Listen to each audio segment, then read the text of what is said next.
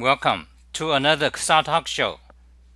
Today is June 24th, 2019. And, in fact, I'm going to start 5 minutes later. So, let me update that. Start in 5 minutes.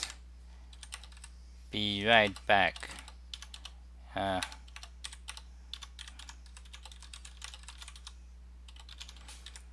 3:10. So let's say 3:10. And Xa Talk Show on. Let's see what is today's topic. Today's topic is sundry things. Is about keyboard. Today on keyboard, web dev, JavaScript, and ACT, etc. Okay, copy that and back to Chrome. Here is my Chrome, and let's put that there so people know. And we're gonna get my Windows.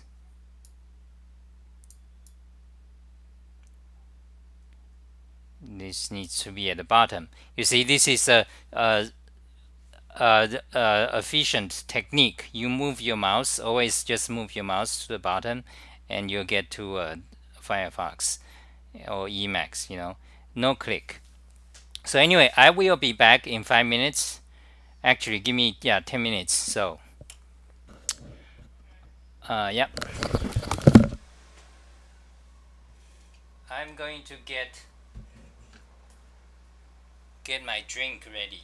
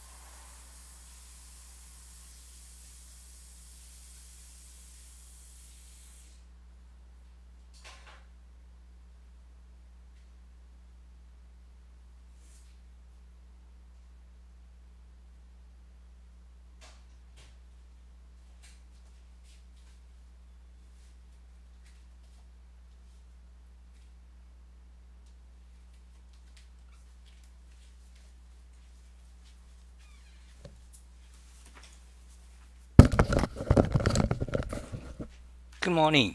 Good morning, Sean. I'm back. Welcome to the Talk Show. And so Sean says, give us something to listen to while you prepare your beverage. Never mind, I'll just hum a tune. Anyone cares? I'm humming 16 Tons by Tennessee Ernie Ford.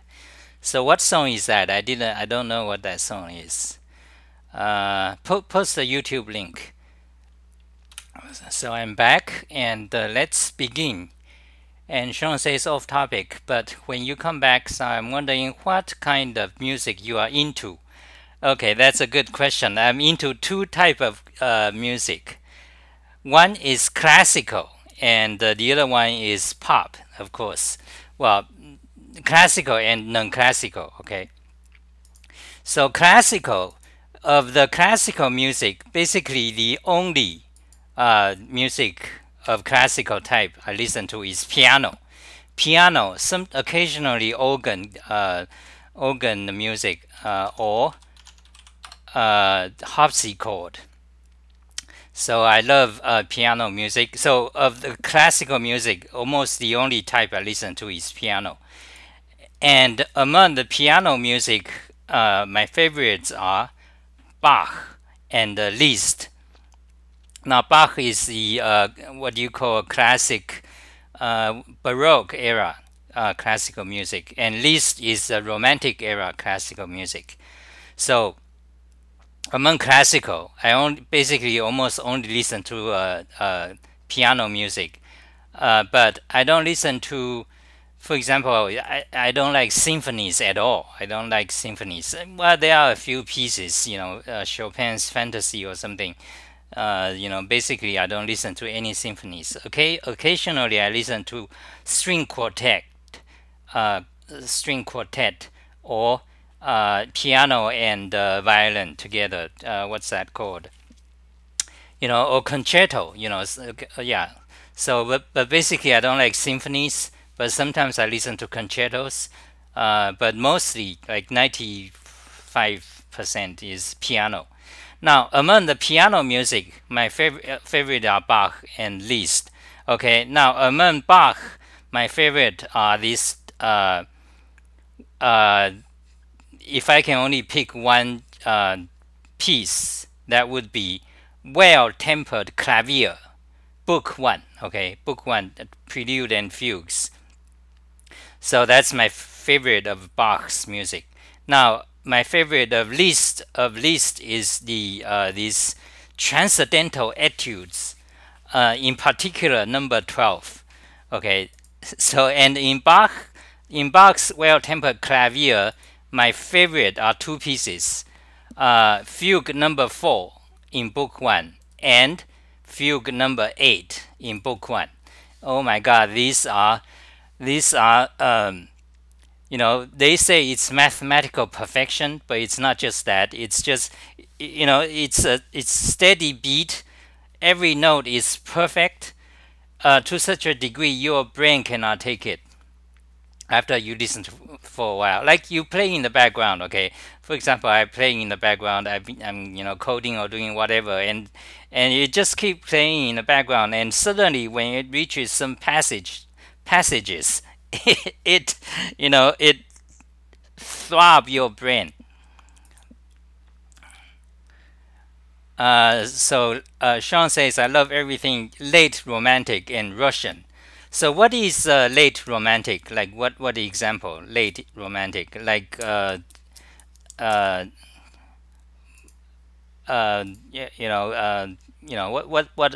are some examples of late romantic? And Rachmaninoff. Yes, I love that too. So Rachmaninoff would be my second favorite to Liszt, with respect to the piano composers. So I've laid out all the so there are two parts: classical and non-classical. Among classical, I almost listen only to piano. Among piano music, two favorite composers: Bach and Liszt. And among Bach's, my favorite album is Well-Tempered Clavier, Book 1 and 2. There are two of them, Book 1 and 2. But Bach wrote so many, like and so as well as Liszt and other people. So but if you only can pick one, that would be Bach's Well-Tempered Clavier and Fugue number 4 and number 8 in Book 1. They are mathematical perfection. They drive you insane. But now, Liszt transcendental etudes, something you can also be said. Bach's music, those are fugues, and his music, Bach, it's a perfection, but it's cold and austere. There's no emotion. There's no like I give you a pat in the back. There's no hey cheer up like the fucking sloppy jazz. Okay, that's a jazz and whatever uh, songs. So Bach's music is just pure, cold, austere. That's how I roll. Okay, by the way, you like rock and roll. Some people you like rock and roll. You're fine. Go like rock and roll. Go like jazz. Go like whatever. Go like rap. Black people's rap, violence, and what today's social justice can would call misogyny, but they don't go, but they don't, they deny they, because it's blacks, that's another story of the social justice era of today. But then, so what am I saying? Yeah. So yeah, how you roll. You like rock and roll. You like country music or whatever. But so the so what I'm saying is not just I mean I'm pointing out the coldness and austerity of Bach's music. Like there's no emotion, there's nothing like that. It's just simply pure music. And on the other hand, Liszt. Now, the Liszt and Bach are entirely different because Liszt is romantic. Bach is the what you call the Baroque era. Okay, but so Liszt is entirely different. However, as music goes, they say music touches your soul, and but it's not the same for everyone though, because the music I like, it touches my soul. It doesn't. It may not touch yours. You play classical music. Most people they don't feel a thing. They don't care. But then they care about their stuff. Some whatever music, or heavy metal. What the fuck. That touches their soul. Whatever. So that's why it's different. Now I was comparing Liszt and Bach. Now, Liszt is also touches your soul, touches my soul, okay, but it's entirely different. Liszt is, it's emotional, okay. Liszt music is highly, because it's romantic. It's classified as romantic. Romantic music, emotion is the main thing. But however, Liszt music is also cold. There's no, like Chopin. Chopin is like the modeling, the soap opera. Oh, sad, so sad. Oh, so soothing. This is nothing like that. Fuck that. Nothing like that in Liszt music. Okay, that's transcendental etudes. And my favorite among these transcendental etudes, there are 12 of them, is the number 12. Number 12 is the name, it's given a name as plowing a snowstorm sometimes. So, it's inescapable darkness and gloom. Each note is a knifing on your heart. It repeats over and over with greater intensity and sternness. Forces of nature in execution, sans mercy. And in Chinese, 萧风暴雨，苦海飞腾，音符如刀，刀刀刻心，非情非念，冷酷始终. So that's a little Chinese what did the Chinese verse I wrote to describe the song, and which is similar to the English description here. This is Transcendental Etudes number 12. Okay, Let me post it here so maybe you can listen to for my dear readers, my dear followers and subscribers. Oh, I have 5 people watching. Great. Good morning.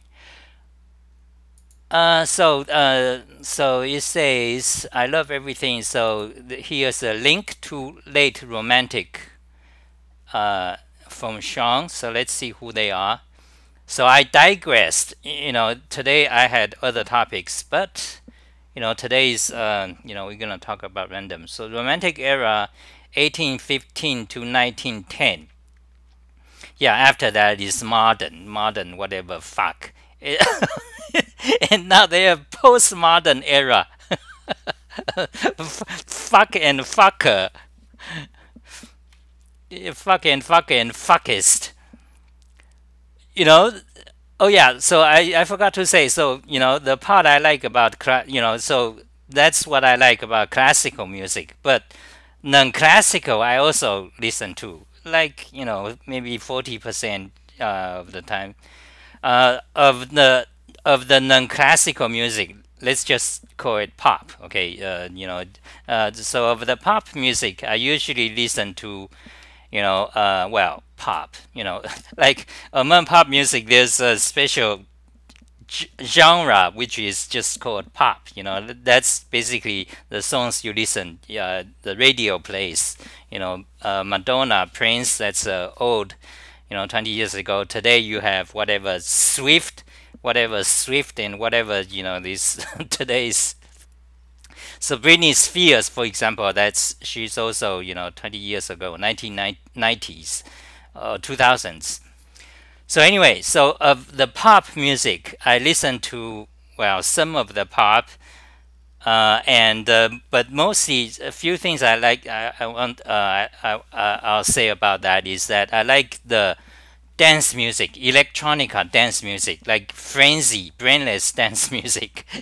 This. For example, let me show you some examples. Dance music. So this is my music blog, actually. So here's some of the songs dance frenzy songs. Now, like many of them, for example, this Blue Army, like usually they are not. For example, this song is played in the Dance Revolution. Like just beats. Like brainless, no meaning, just beats. And for example, there are several electro house. Okay, okay, this one is good. Listen to this one. Okay, let me show you. Oh yeah, this Hotline Miami OST is fantastic. Now, the music I'm showing now here is some of the brainless dance music. Oh, they removed it. The YouTube Google scumbag. Since about 2 years ago, they stopped giving you reasons why a video is removed. Usually, they just show blank, like no reason, but used to give reason. But in this case, however, they do give you a reason. So it says this video has been removed by the user. Okay. So anyway, electro house music. And by the way, I noticed, because I've been listening on YouTube. Thanks for what? So the electro house music, yeah, I go to YouTube. When you see, or you just search for dance music, 2019, or popular dance music, or popular gaming music. You type it, and all the icons are these chicks like that. Hot chicks. So that means, actually, so this dance music are actually very sexual. I guess, yeah, I suppose, they are typically some kind of, they drive your nerves to, like you go to YouTube, you see all hot girls as icons. This dance music, they certainly have a lot of sexual drive. Anyway, so So check out this one, okay? Hotline Miami, Hotline Miami OST. I think that's a game or something. I don't remember, but this is an example where I like the brainless beats. Uh, then there is these two. Okay, let me show you the ones I recommend. This one, electro dance music, MPIA 3.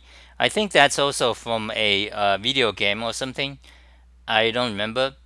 But anyway, so listen, check out this one, the first one, the MPIA 3 or the Miami Hotline. They are like brainless, kind of brainless frenzy. That's what I call. Um, and they have, I guess, yeah, this music is from a video game, I guess, Hotline Miami. So they have this artwork. This artwork is fantastic. This artwork. I don't know who is the artist. I should find out. It's surprised. I surprised. I never I didn't look for it before. And this dance music. So they yeah. So you got this picture. This picture represents the relations of male and female of human animals. Okay, all the guys wants to get a girl, and the girl, of course, pretty young girl. That's the key thing here. Always, it must be young girl. The guy's age doesn't matter much. The girl is more, it's. But anyway, so that's a big digression, and let's get back to oh yeah, so list of romantic era composers. So late romantic. Let's see who are the late romantics. Late classical era, early romantic. Okay, Beethoven I don't like. Dun dun dun dun dun dun dun dun dun dun dun dun dun dun dun dun. So who else? Late. So those are Jesus. This, oh God, this page is like 100 pages. There's some funny thing. What's going on here? There's the funny thing. These days, wait, do I have the you know, these days, these browsers, these fucking companies, I guess I'm surprised that Wikipedia is doing it. These days, they control, I mean, they log of your scroll. Like when you scroll to a page, they measure it. Like they know which part of the page you stopped, especially on Twitter, Facebook, all the social networks. Websites. So they measure, they want to know where you stop so that they can get more info about you, like what you like, what you don't like, and one way you can tell is that when you scroll a page, it does not scroll naturally. Like right now, I'm pressing the space bar. I mean, I'm the thumb down. It does not behave like this right now. Okay. So when this happens, usually there's a JavaScript going on. This fucking yeah, and fuck the programmers. You know why this happens? Because these programmers, elite, Unix, Linux loving, open source loving fucks, they got us this, into this. You see, this is in Firefox. Okay, in Firefox, I have JavaScript turned off, no JavaScript. Now I press page down key. You see how this is how it normally behaves. But when you have a website that uses JavaScript to monitor, where you stopped, at what part of the page for how long, you get this behavior. these fucking companies, and indirectly due to the fucking programmers, and among programmers, part of it is due to these open source elite Unix loving fuckheads. I say that because, well, it's you can it's kind of exaggeration, but not really. Because you look at the society, it's not their fault. It's not like, oh, these elite people, Unix lovers, Linux open source lovers, they caused this. It's not like that, but rather they are part of the reason to blame, though. I mean, they have also responsibility. Everyone, basically, this is a web page. This is made by programmers. Programmers are us, and among us, there are many different, philosophies and people and personalities, but big part of them is open source people. So what I'm saying is that it's all responsible, okay, for this kind of trend, what society goes into, how today's, tracking and ads everywhere. Why ads everywhere? Because the open source fuckheads, because every time they see, they run the ad blockers or whatever, or they every day, whenever there's an opportunity, they flame, the ad, corporations. But that's a problem, so they think, oh, that's not us at all, that's not me. Kasa, you are fuckhead. No, because you see what they do. You see, society, it's not like what will happen is not, it does not depend solely on what you do. It depends on complex reasons. For example, if you have an ideology and you ignore reality, let's say you say Emacs is the best editor. Oh, Emacs has no problem at all, no problem, zero. Emacs is in fact the ultimate editor. You deny all the problems. People points about Emacs or whatever. Okay, that's when you are ignoring, you are not seeing reality, you are living in an ideology. And so whatever you do, even though you think it helps Emacs, because you say all the good things about Emacs, you deny problems, so you think you are like the big help to Emacs community. No, but actually you are doing damage to Emacs.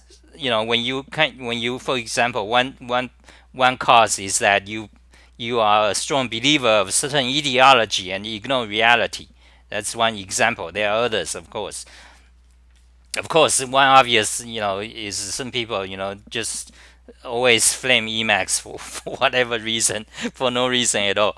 But anyway, so what I'm saying is that, so why do I blame a lot to the open source people? Because they are in ideology, and they just, programmers are just like every non-programmers. Like I used to think, yeah, at least maybe subconsciously, that programmers are different somehow, or nerds are different somehow from normal people, because we see the truth or whatever. That's not true. So programmers are just like average common people. They believe in, first of all, for example, they follow fashions and fad, just like the bunch of girls following the Kim Kardashian, who made a sex tape and become a million, hundred, 1,000 millionaire. You have a gaggle, millions of girls following Kardashian, whatever she wears today. Oh, all the girls, gonna, what they want to buy, whatever she's wearing. Same thing happens in programmers community. You just you usually don't think, you don't know that, programmers, like, for example, the best example is that you go to Hacker News, you see the programmers, they talk about idioms, or the latest programming language. That's the same thing. Ignorant, they never studied, actually know about the thing. So well, that's a little rant about that. About this browser behavior, this JavaScript fucking shit. So if I but I'm surprised, actually Wikipedia is doing it. don't think I have noticed Wikipedia. What you know, we have tried in Firefox. You can see in Firefox it doesn't have that behavior. Hold on a second. Magnify. So in Firefox, you see this is how it. That's how it behaves. But in Chrome, it's not like that. I think it's due to JavaScript. So one way to be sure to find out is to turn JavaScript off. But we are not going to do that. Okay, so that's another topic. I tried to link with, but the oh yeah, the the posting links in the in YouTube. Yeah, they have automatic some kind of like filter. Like whenever you post the link, some links, not all links though. Some, yeah, I don't know. Because these days Google are doing a lot censorship and that sort of thing. Okay, 20. We've been talking for 36 minutes. Actually, I have been talking only for 20 minutes because first 10 minutes is yeah, I was away. So let's talk about today's topics then. Yeah, Sean. So yeah, so we talked about music. So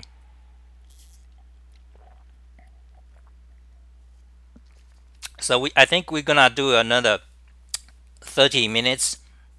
So we're gonna talk about some keyboards, some web dev, JavaScript, some goodies. I'm gonna show you some goodies. Okay.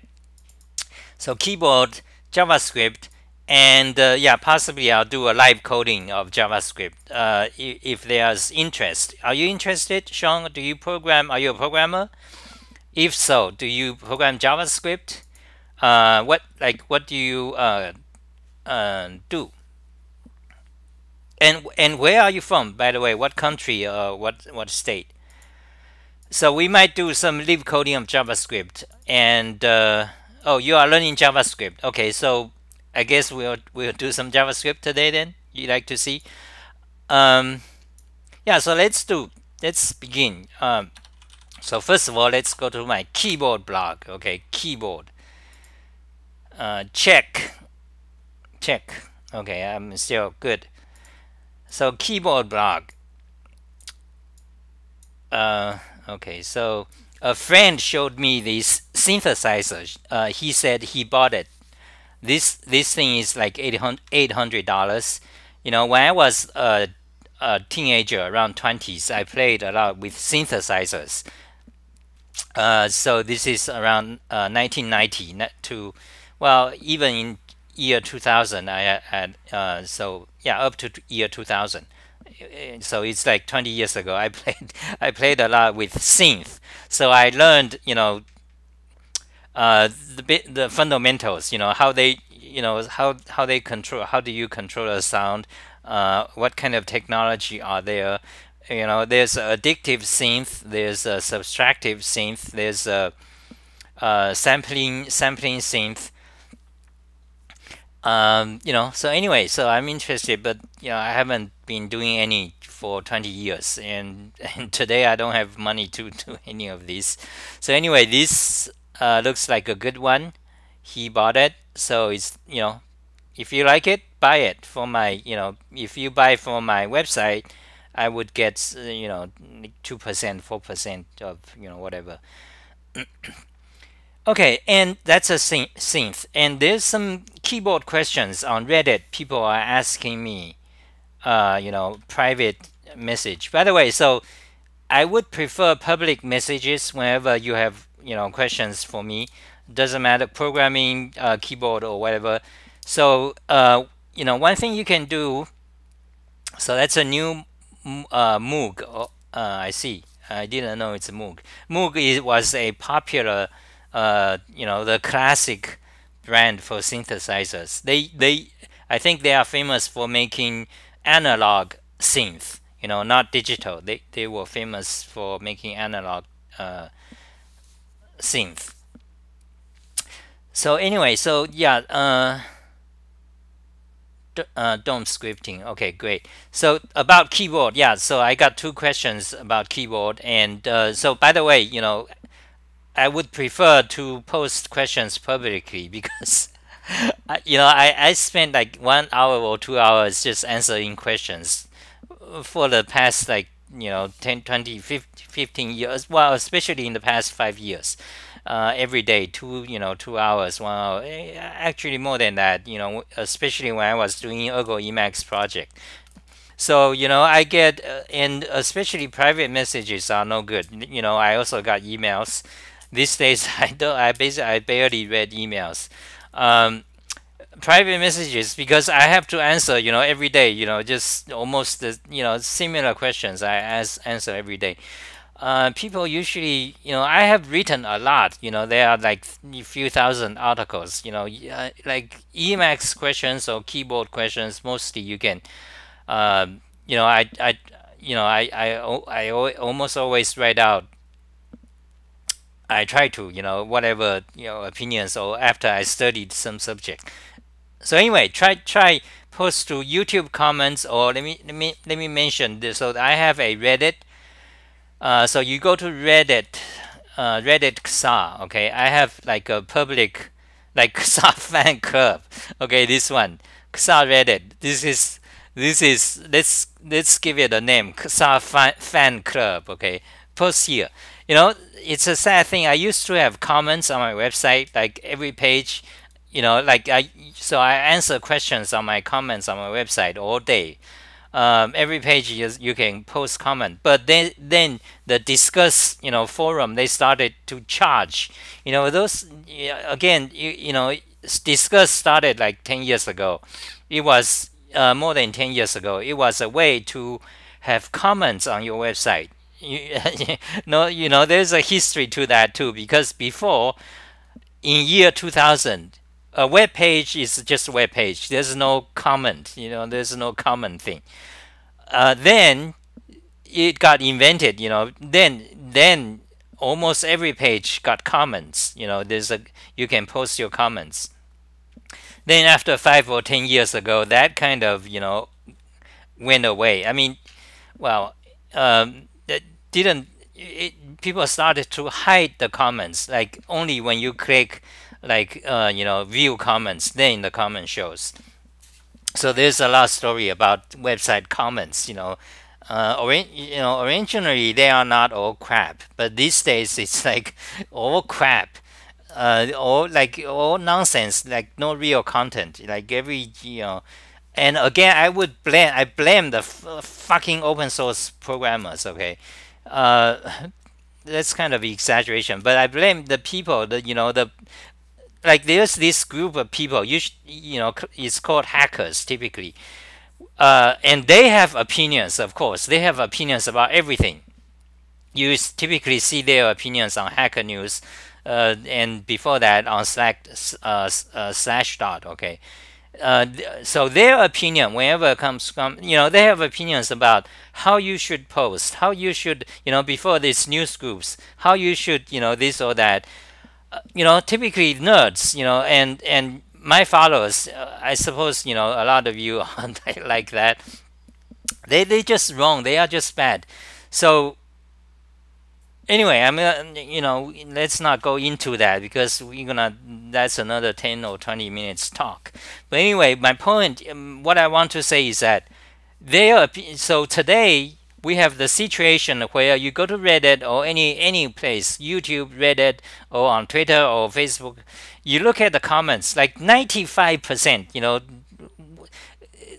vast, majority of the comment, 95, like 95%, more than 95%, it's all contentless crap, and by Superman, Batman, Jesus.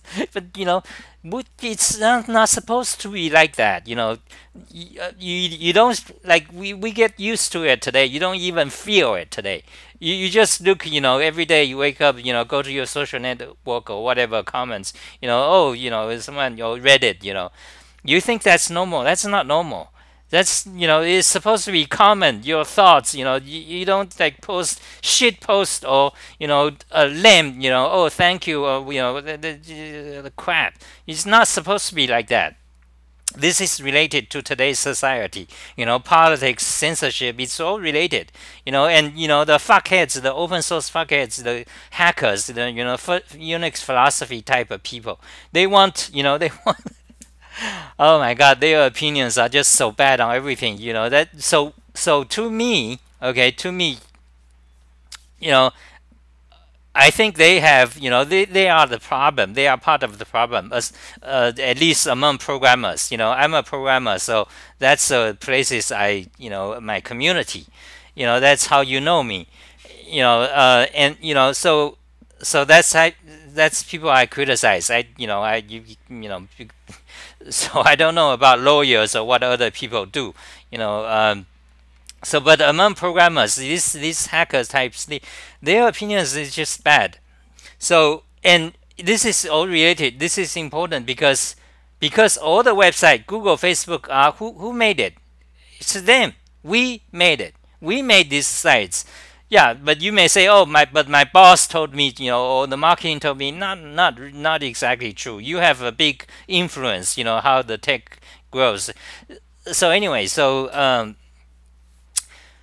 yeah, so the point is about, you see, you look at the comments, like you go to Emacs, even Emacs, Reddit Emacs, something technical. All the comments is 90% is crap, is contentless. That's a key thing. I mean, even if there's no swearing words, that's fine. Today the social justice can fuckheads, they ban swearing. But anyway, remember swearing. We liberals fought for it. It was conservatives back in 90s who censored. You cannot say fuck. You cannot this or that. Say this. They censor it. No, it's 180-degree turn. We fought for it. Because back then, if you look at the English dictionary, sometimes you cannot find a word such as fuck or fornication, or it is true. In some, that was back then in 1980s or 90s. Some dictionaries do not print those words. Anyway, so back to the the website comments. You look at them. I mean, so swearing, okay, there's no swearing words, but it's like contentless. That's the key thing. I mean, even if there's no shit posting, but every post is like no content and posted by random Superman Jesus, this anonymous fucks, by loved by these Unix fuckheads. Privacy, or open source, or Richard Stallman, or fucking Free Software Foundation, or ethics. These fucks, they are fucks because they are not they are ignoring reality. That's what it is. They are so remotely out of touch. They are not seeing reality. They are and that's cause problem. And this applies to your personal life too. If you have something, you cannot ignore it. You have to, you cannot believe, so I believe I'm the smartest guy on earth. I believe I'm the greatest Emacs coder. If you believe that, you can't. Well, if that is true, then maybe that's then it's good. But if it's a little bit untrue, then it's still good. I'm still pretty good. But if if I'm not a good Emacs coder at all, but I believe, my belief and reality is, if there's a huge gap, it's gonna create a problem for me. So this applies to personal, things as well as general society. You don't want to. Anyway, so what are we talking about? So I was saying, so many things. One thing leads to another. So I was saying, so there is this Reddit r/XR. That's, you can post comments here. It's kind of like my XR fan club. and Reddit and on YouTube, so you can post comments on my YouTube. I love to see that, and I hope to get back put back comments on my websites, discuss forum. Oh yeah, I was saying, they began as free like 10 years ago. Then about 2 years ago, they started to charge. I mean, they started to about 3 years ago. They started to have ads, but however, you can turn off image ads, but the textual ads are forced. You have no choice. I mean, either you pay them like $10 a month, or they're gonna display text ads.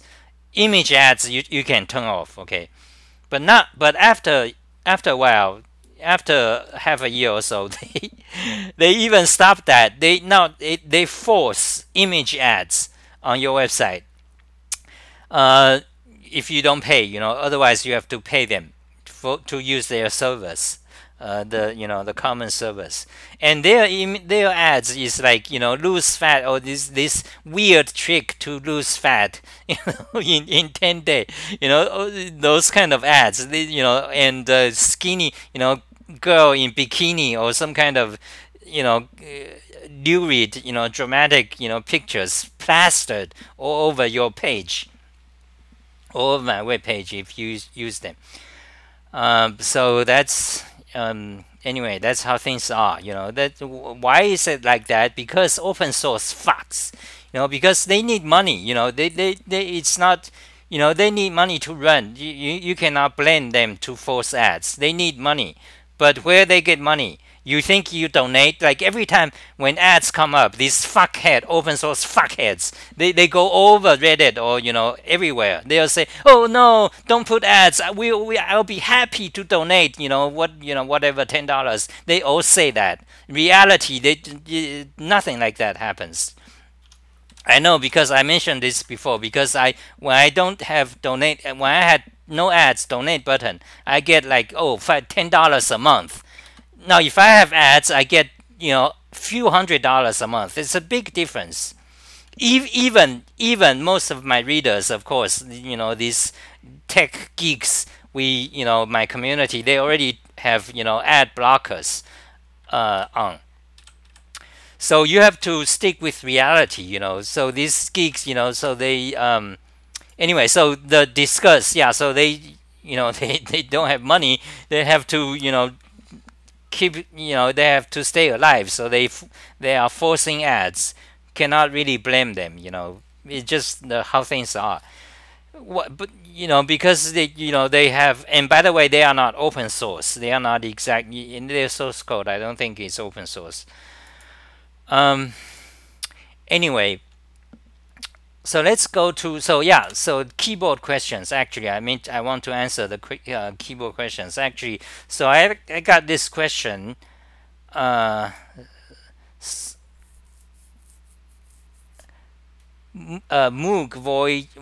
Voyager. So Bob Moog started with the Moog Voyager. That's a Moog synthesizer, I guess. Okay, so someone asked me the question about, he says, okay, your blog about your keyboard. So he says he should learn touch type, or maybe not. And so it's kind of a long question. It's kind of it's not a specific question. It's a bunch of things. So let me talk about, should you learn touch type? Do you touch type, Sean? So the question is, should you learn touch type? And also, he talked about some keyboard layout.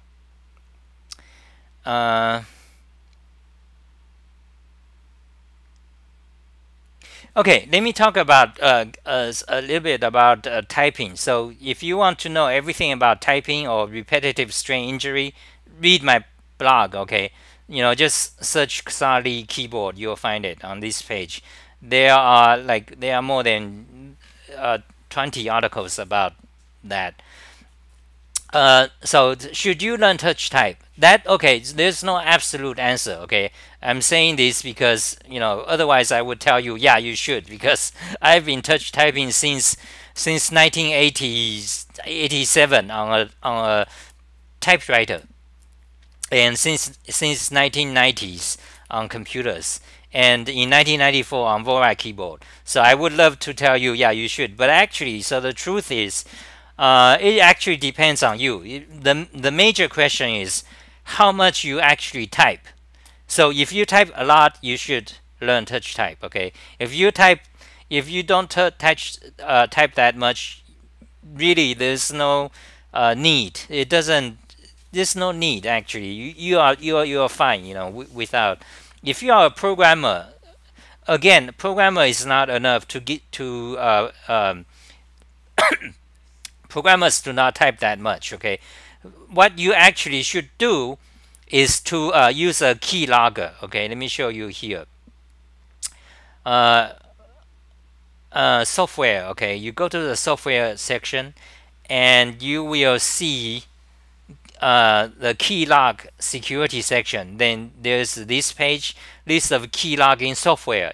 Pick one of them. Keylogger is important because then you actually know scientifically how much you actually type. Like most people, programmers, especially programmers, they think, oh, I type all day, therefore you should press control, with cap locks or whatever. Crap, a bunch of shit nonsense. Emacs fuckheads, they tell you to use Emacs default keys. No, first of all, you want to measure. Tell me exactly how many keystrokes you type a day. Okay, so get a keylog software. Okay, so that's on this page. Then uh, then uh, then check out this article. How many keystrokes programmer type a day? So once you have a keylogger, you measure it for a month, then you know how many keystrokes. Then you can read this article and compare. So you get an idea. Oh, how much I actually type among average, whatever. Like most programmers, whatever they type a day on average over a year, of their working days, okay, can be typed for 10 minutes. Like basically, they only type for 10 minutes a day. That's it. If they type continuously, uh, that's surprising. Okay, if you don't believe me, measure. Get a key log, measure your keystrokes count. Then you have a scientific basis about how much you actually type. Then you can decide, whether you should learn touch type or not. The thing about touch typing is efficiency. It's like when you practice. Let's say when you play football, American football, ram ball. You let's see who is bigger. You run and ram other people. American football. That's a professional sport. Okay, or suppose you are doing kung fu. You must have watched kung fu movies. They talk about all the techniques, training every day, and thinking about how to fight, or even MMA, mixed martial art today.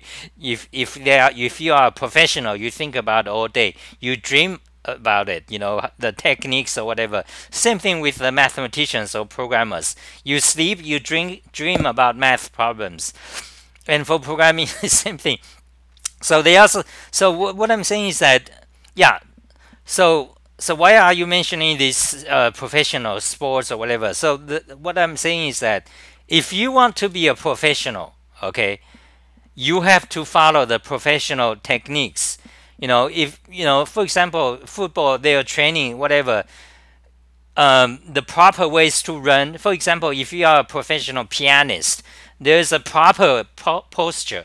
If you are a competitive pianist, when you grew up, you want to be a pianist. You have to practice, just like tennis. Practice hours. 3 hours a day. Then music theory, whatever. And when you practice, it's not just random. There are lots of developed techniques. You have to sit in a certain way. Your fingers must type in a certain way. Okay, same thing with a professional football, whatever professional athlete running, you have to, there's some, or marathon, there's a, practice, or weight training, weight lifting. There are ways you developed, you know, to increase your power or performance, uh, truly, not just, if you just, like if you just think, oh, I'm gonna be a pro football player without going to professional training, you're not going to be, okay. Well, in the past maybe, but not today. Today, there's a lot of scientific, or maybe you have to read books. So you have to. So there are developed techniques. Same thing applies to typing.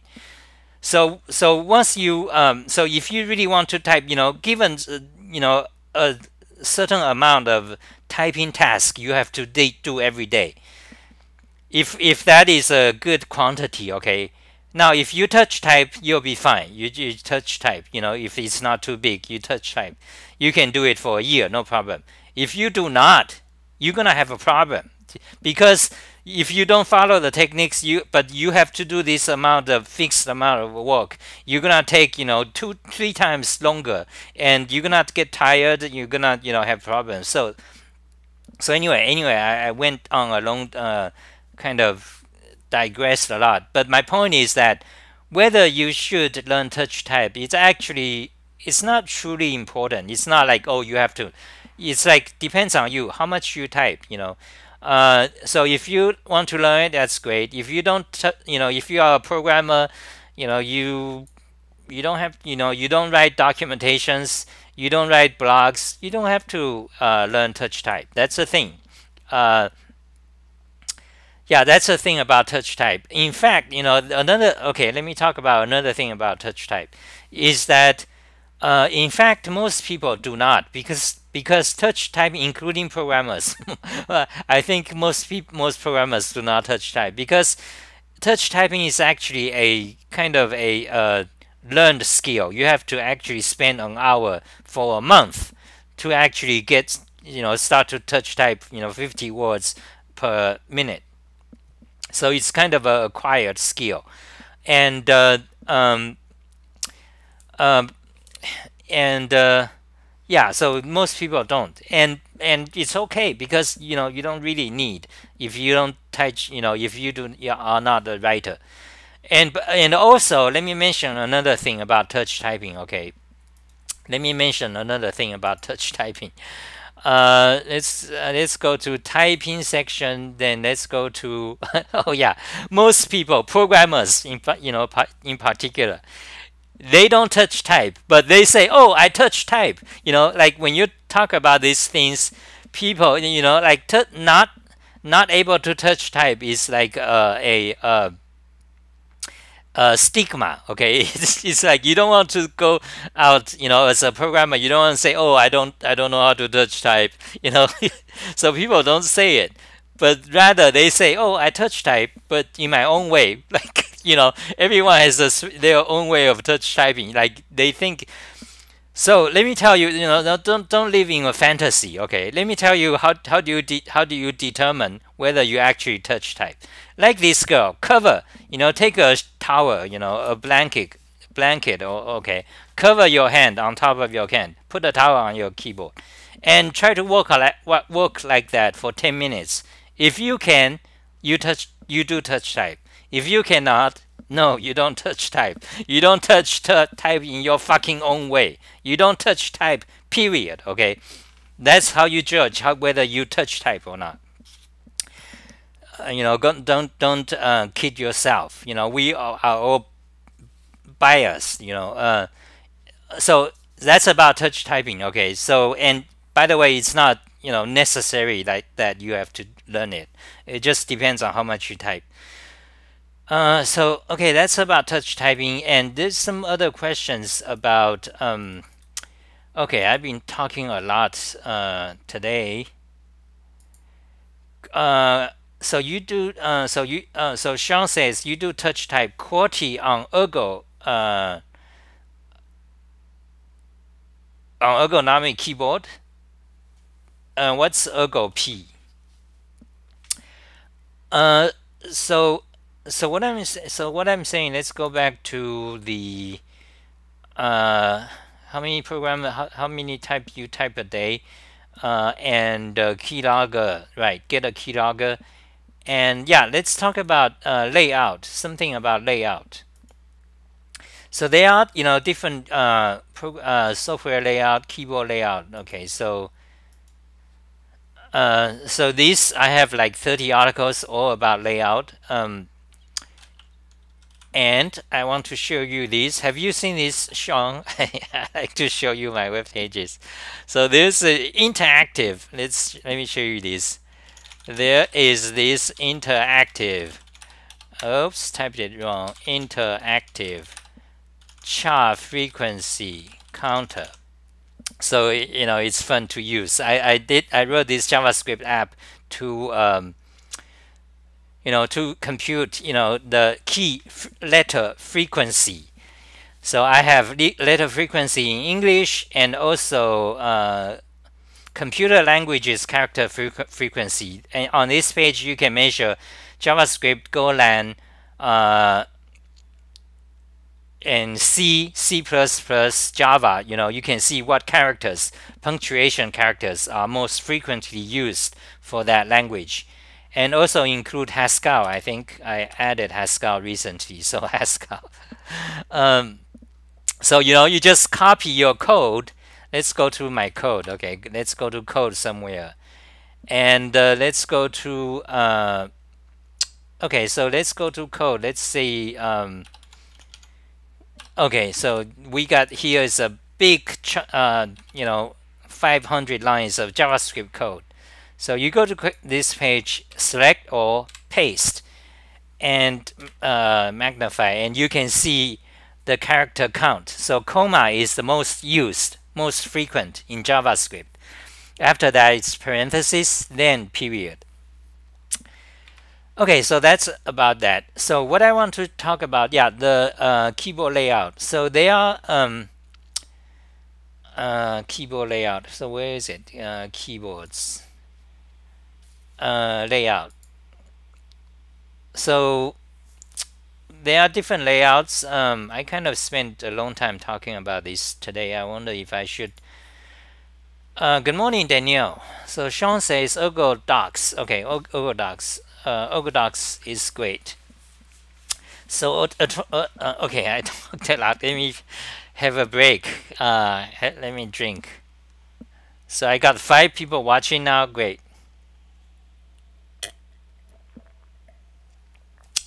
This is energy drink, by the way. So this is banned. This is like Red Bull, but cheap, nameless brand, cheap version. Then, as usual, the grape juice, 100% grape juice of grape flavor. Did you know that today the veggies and fruits we eat are very different from, let's say, 400 years ago? you know so today we have orange grapes, big red grapes, so green grapes, seedless grapes, and watermelon and whatever melons. Few hundred years ago they are like 10 times smaller, or 5 times smaller maybe. So it's all engineering, it's all engineered. All the fruits and veggie are engineered by us.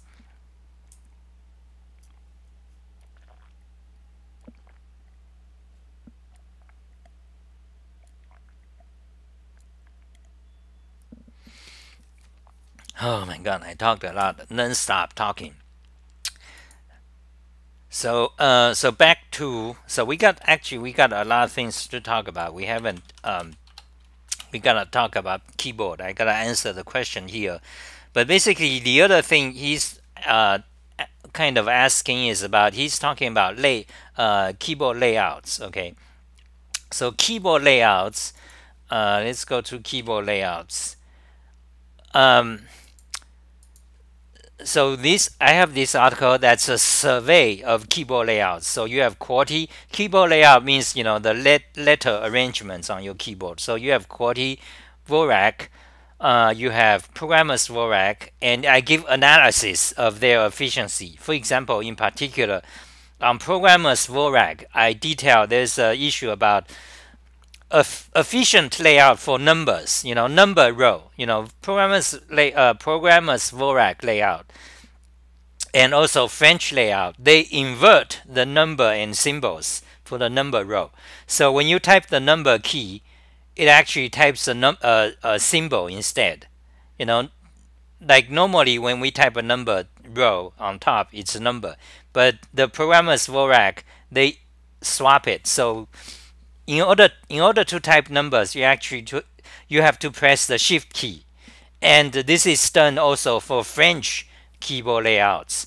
So I also have a articles about French keyboard layout and German keyboard layout, efficient German keyboard layout, and efficient French keyboard layout, and French letter frequency and German letter frequency, and also Chinese input method and Japanese input layouts, input method. I teach you, like I study, these things, and about efficiency. So here, this article, you can learn about how to type Japanese, even if you don't know Japanese.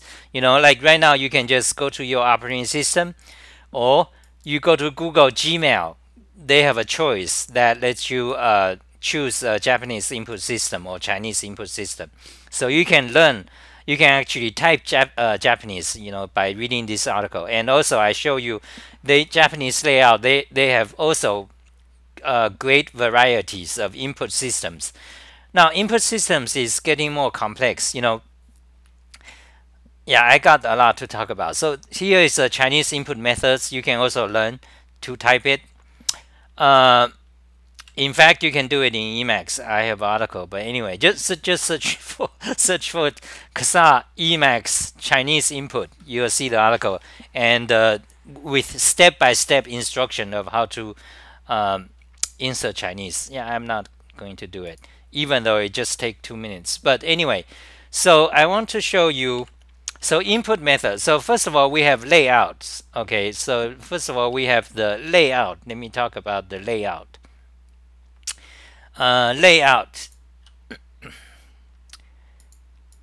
Keyboard layout. So first of all, we have the different layouts for English language.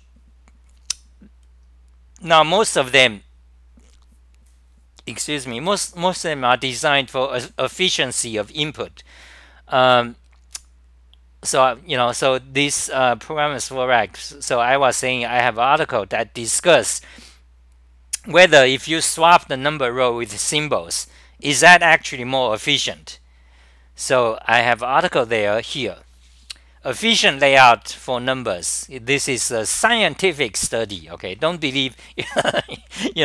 Whenever you want to say something about this keyboard thing, most people, vast majorities people's opinions. You see that they talk about, oh, I like this way or I like that way, caps lock or whatever. It's all based on habit. You want to base on scientific as much as possible, scientific methods. So anyway, excuse me. Oh, that's so bad. Excuse me. Let me cough.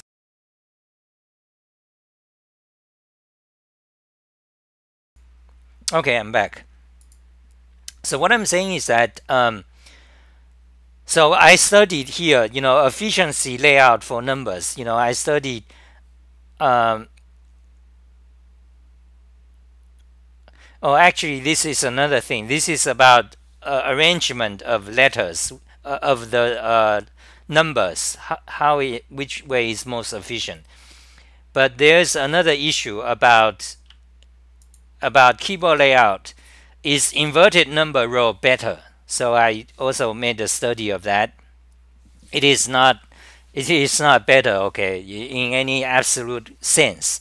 It's better only if you, for certain kind of typing tasks. So programmers Dvorak, if you are a C programmer, well, maybe it's better, okay. But if you are if you are a scientific programmer or mathematician, it's you swap the numbers, it's no good. It's very inefficient. So this programmer's Vorak is not necessarily good. Depends on what programming language you use most of the time, and also depends on what kind of type of programming you are doing as your job. So anyway, this article discussed lots of these layouts. Then there are also some efficient layout designed for German, German language or French or Portuguese. So anyway, this guy has a question about layers. Okay, let me talk about these. So let's see. Do I have any comments? Comments, guys. So let's talk. So I'm saying layout. Okay.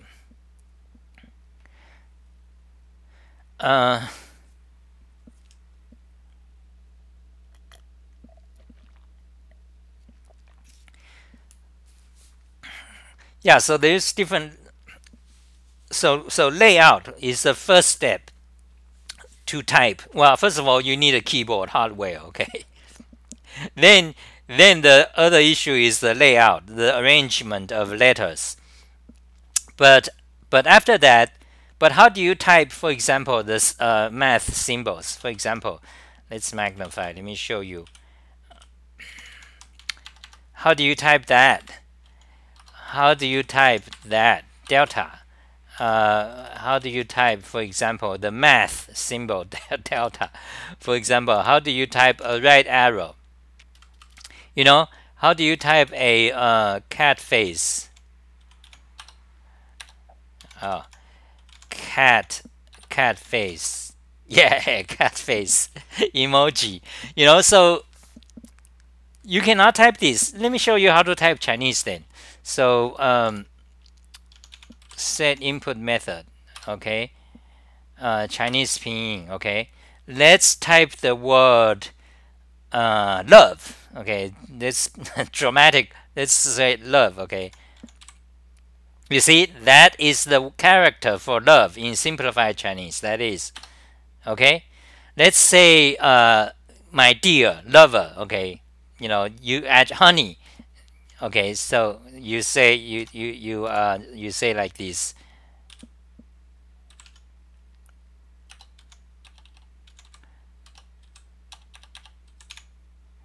Okay, so that's like my dear, my beloved.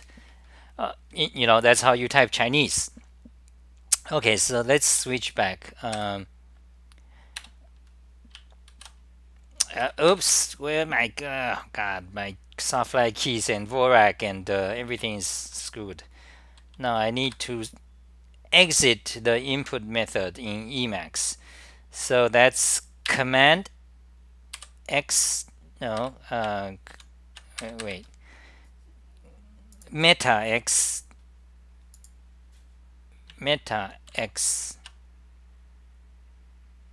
What the?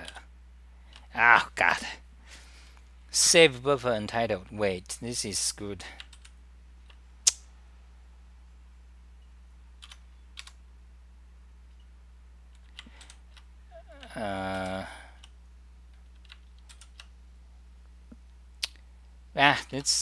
Let's forget that. Oh yeah, so basically I want to call the switch input method to switch back to English. So what are we saying? So Chinese. So yeah. So you see all these characters. You see all these characters. They are not on your keyboard. Your keyboard only has 30 keys for letters.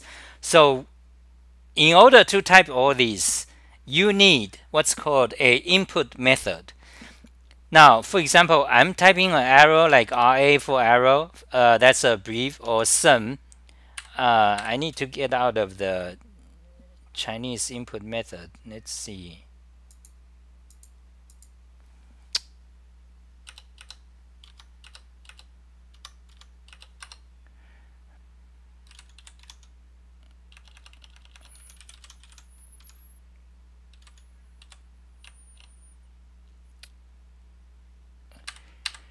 I forgot what's the command. So let's open XA Emacs input method. So Danielle says, I've mentioned that I'm practicing Vorak. This has been going on for weeks, for months, I think. And maybe 30 words per minute. Yeah, only 30, which is kind of worse than I can do with QWERTY. I'm more comfortable with QWERTY. I need to switch. Yeah, but you are also, yeah, you are doing Danielle. So you are trying to learn Vorak. Meanwhile, trying to retain your QWERTY skill. That's no good. You are, you're gonna take you 1 year to learn Vorak. You have to do, if you really want to do it cold turkey. Pick a month, like summer vacation or whatever. Pick 1 month. Learn, don't ever touch type QWERTY again. Don't, if you want to learn Vorak, just focus on Vorak 1 hour a day. After 1 month, you'll be 60 words per minute for sure. 60 is, more than most people can, like it's kind of like what average people can do.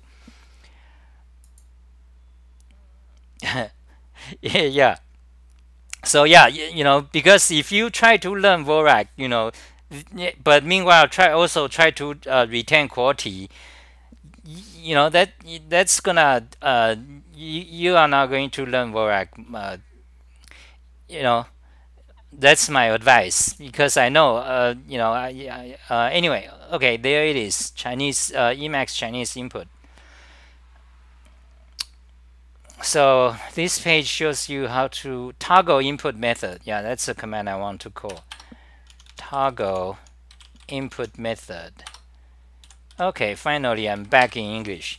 Okay, so what I'm saying is that if you want to type math symbols, if you write math, or if you want to type Chinese or Japanese or Indian or Russian, the Cyrillic alphabet, or Arabic,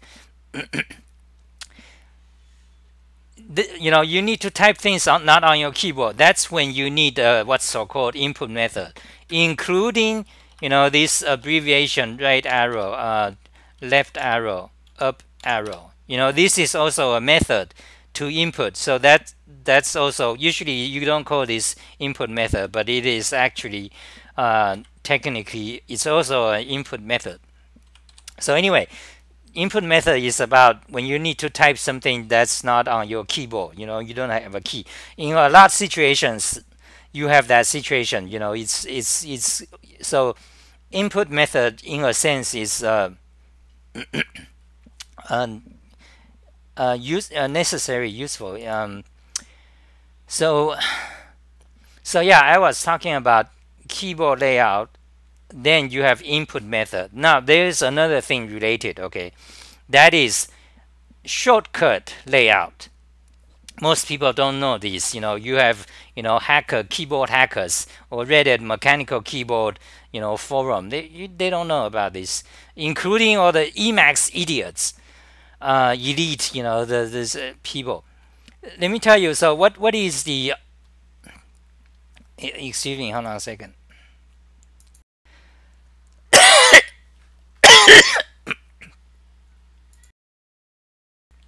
Oh my God, that went out. So anyway, what is the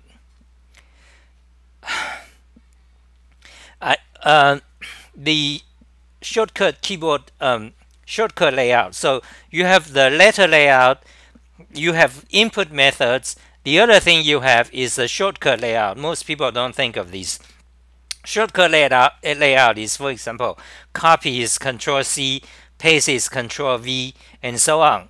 And in Emacs you have a bunch, and in VI you have lots of others, a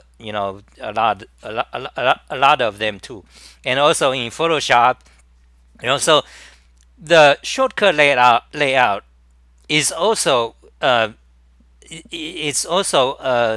there's a lot of efficiency involved.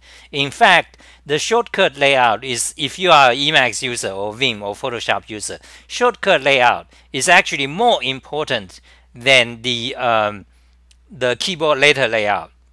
Because if you measure, I have measured, if you go to XA Emacs key statistics, I have measured because for programmers, the keystrokes you type, majority of them, at least half of them, depending on the person, but on average, most of the keys you type are actually not typing. Not typing something straight like that, but rather editing, like opening a file, switch, go to diode, close the buffer, or move to forward word, backward, new paragraph, new file, and so on. Things like that. Copy and paste, and so on. Copy, paste, switch window.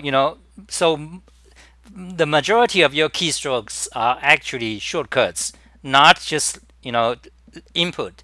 So therefore, if you are concerned about hand health, the shortcut layout is more important than the letter layout. Like QWERTY and Vorak. Like if you are thinking, oh, whether should I learn Vorak, so so remember that if you are a programmer and you do a lot of programming, then shortcut layout is actually more important. This applies to Photoshop users, or any 3D software users as well. So anyway, I talk about a lot of things today. So back to the question. So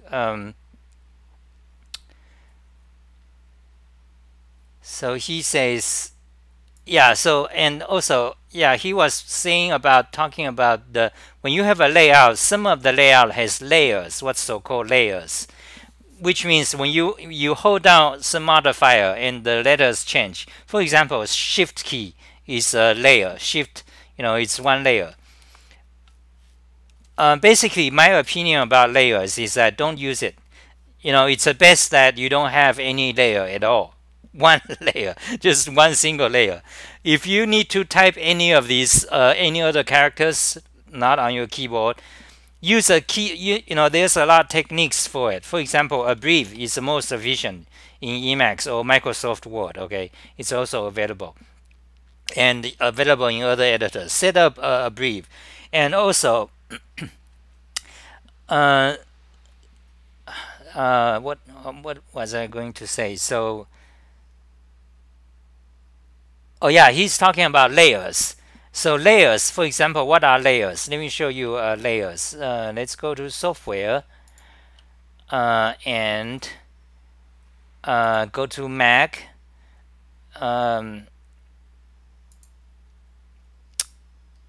You see these characters, symbols, those are on Mac.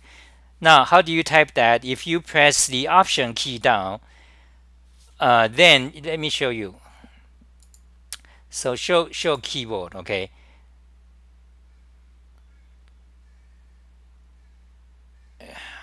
Come on,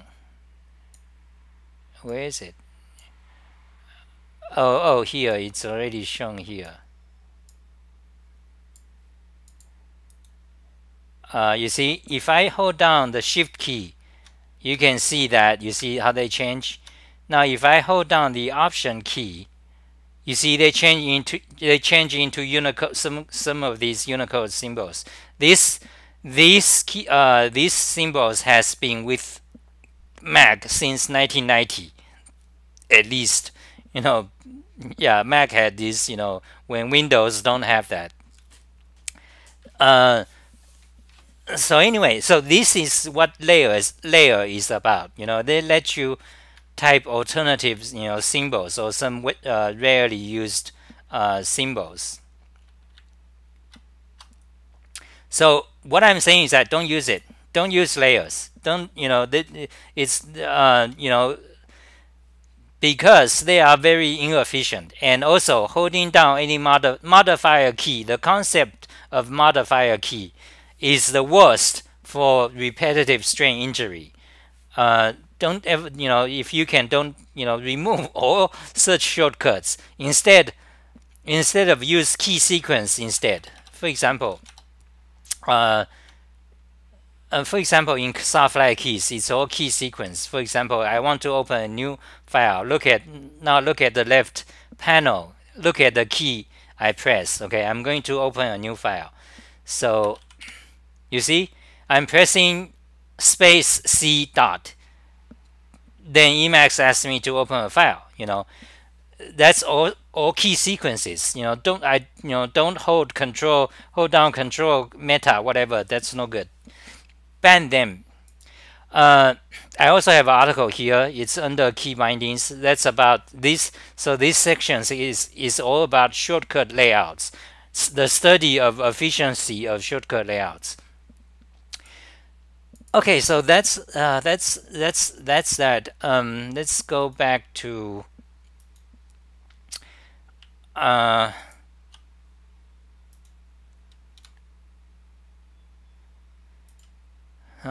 today I talked a lot. There's one more question. So the other guy's question is about.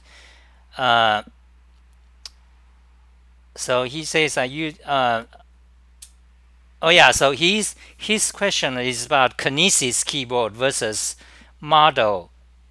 Um, Kinesis advantage versus keyboard I/O. So this is Kinesis. This is Kinesis. That's what I use. I showed my Kinesis many times. That's my Kinesis keyboard. On top is it's a number pad. I programmed it as function keys. So it's all function keys. So I'm using Kinesis, for like 4 years now. Since when? Since 2016 August. Very good. I recommend it. Okay, if you want to buy it, buy from my website. I have video reviews here as well. And there's another great keyboard. Actually, all of these here are great, but this keyboard I/O, it's also great. But I never actually used it. I only tried it for like 2 minutes. So I cannot give you a good opinion about it. But from the design point of view, I think it's very good. It's excellent. So, but his question is kind of like, for small hand, which is better? Is Kinesis better or keyboard I/O? I'm afraid I cannot say. Even I mean, because this kind, because mostly because I haven't used keyboard I/O. I don't have it. I only tried it for 2 minutes. But what I want to say is that about keyboard, these kind of details, you really you cannot get the answer from people. You really have to try it yourself, because this your hand how you type, it's all intricate. Words cannot explain it really. So you cannot just like a lot of people, of course, a lot of people who are also fans of keyboard, they read about all this keyboard like I do. Then they cannot decide, oh, whether this is better or that is better, but I like this feature, but that one doesn't have that feature, but that one, however, has the other feature I like. So geeks make a lot kind of decisions, thinking about these kind of things a lot, as opposed to some other type of people. They just buy it. They don't spend that much time worrying about these little details. Anyway, so between I cannot say. You just have to try it yourself. I cannot really say which one is better. They are about the same price, by the way, the keyboard I/O versus the Kinesis. So yeah, you have to like have not you have to like use both of them for for a week, actually, to actually really say for a certainty your opinions about them. Okay, that answers that question. But I think that's it for today, because I talked about quite a lot of things today. So I talked about 80 minutes. Yeah, so a lot of comments, I think. Let me read the comments.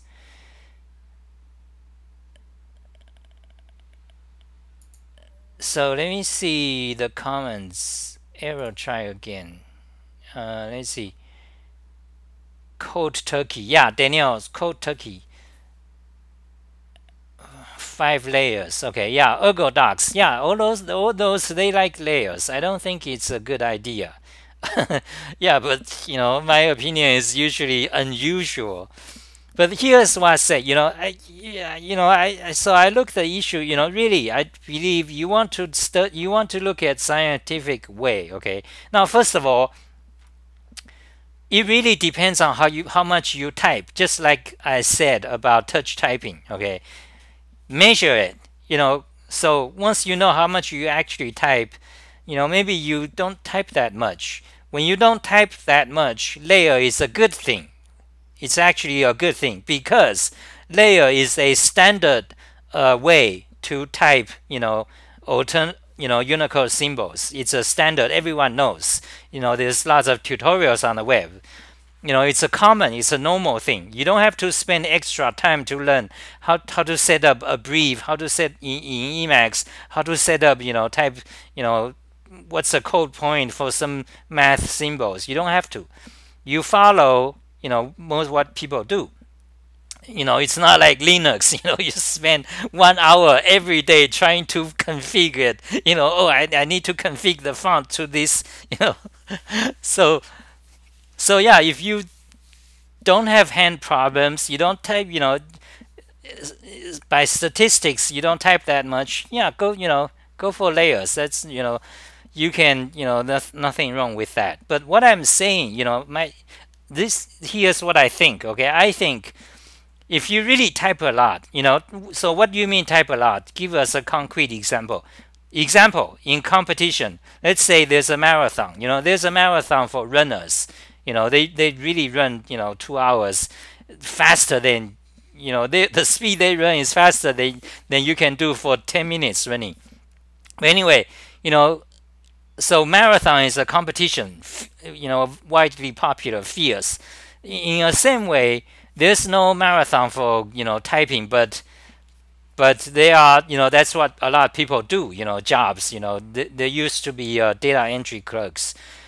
So, imagine there's usually the typing competitions, they last only for 1 minute.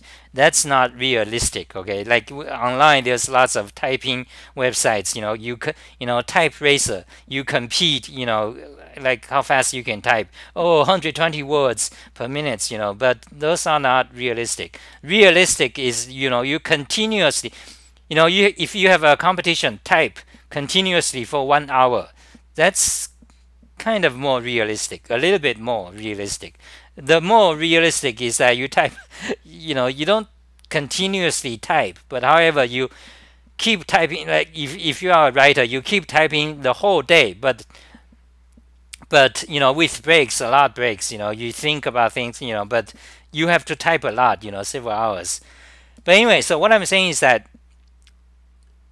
so if you actually type a lot, okay, or if you have a hand pen, maybe you visit some doctors for your hand, then you will understand. Then what I'm saying is that then you will see that the layers approach. Let's say you are a mathematician. Your job is to type math formulas every day, hours typing math formulas. So what I'm saying is that then you will know when you really actually do this lots of quantity of work, you'll know. Then layers is no good. Modifiers, press, mod 1 to, for layer 1, mod 2 for layer 2. That's no good. That's inefficient one, slower, and it hurts your hands. For the same amount of typing, using layers, using the modifier key, do more harm to your hand.